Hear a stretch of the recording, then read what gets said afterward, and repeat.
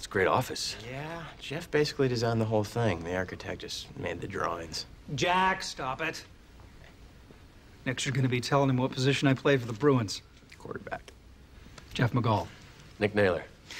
Mr. Naylor's here to see if we can't get cigarettes into the hands of somebody other than the usual Ravs. Sure. Ravs. Russians, Arabs, and villains. Oh, well, then, yes, I guess that is why I'm here.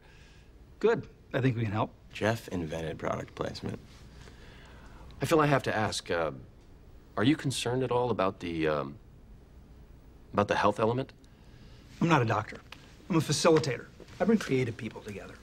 Whatever information there is exists. It's out there. People will decide for themselves, and should. It's not my role to decide for them.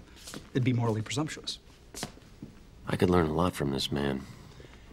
So what we need is a smoking role model, a real winner. Indiana Jones meets Jerry Maguire. Right, on 2 packs a day. Only he can't live in contemporary society. Why not? The health issue is way too prevalent. People would constantly be asking the character why he's smoking. And that should go unsaid. How do you feel about the future? The future? Yeah, after the health thing's blown over. A world where smokers and non-smokers live together in perfect harmony. Sony has a futuristic sci-fi movie they're looking to make. Message from Sector 6.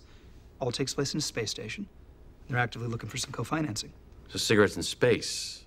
It's the final frontier, Nick. Yeah, but wouldn't they blow up in an all-oxygen environment? Probably. But it's an easy fix. One line of dialogue. Thank God we invented the, whatever device. Brad Pitt. Catherine Zeta-Jones. They've just finished ravishing each other's bodies for the first time. They lie naked, suspended in air underneath the heavens. Pitt lights up.